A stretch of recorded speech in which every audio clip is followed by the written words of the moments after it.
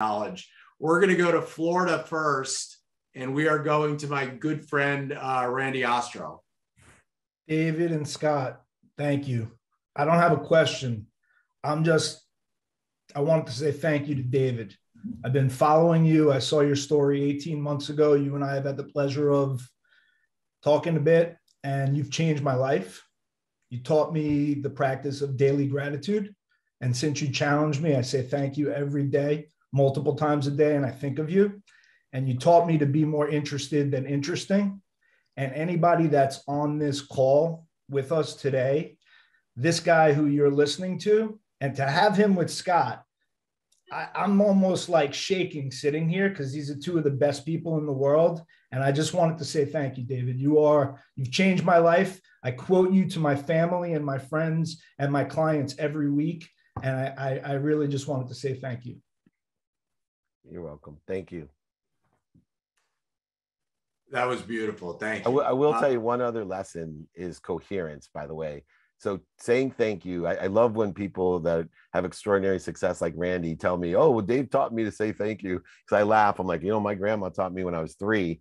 But what I really taught Randy was coherence, which is different because saying thank you takes 0.1 seconds. It's free, guaranteed to change your life. As Scott mentioned, I've surrounded myself with the world thought leaders. I've written books with Jack Canfield, Bob Proctor. I am surrounded with Deepak and Sadhguru and these unbelievable thought leaders. Everybody agrees. Thank you changes your life. It's free, 1.1 seconds. Physics, quantum physics, metaphysics I've studied.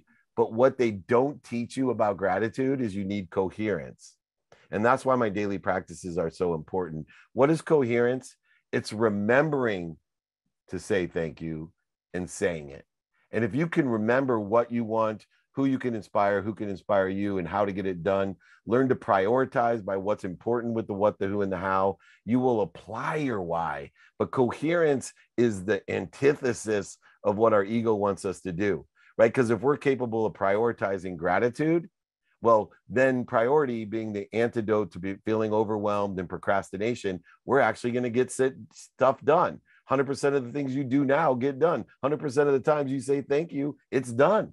So what I want people to think about from Randy's comments of gratitude is simply he's learned coherence. He's in all aspects of his life, remembering the what, the who, and the how, knowing his now and applying his why every single day by remembering what he wants and doing it.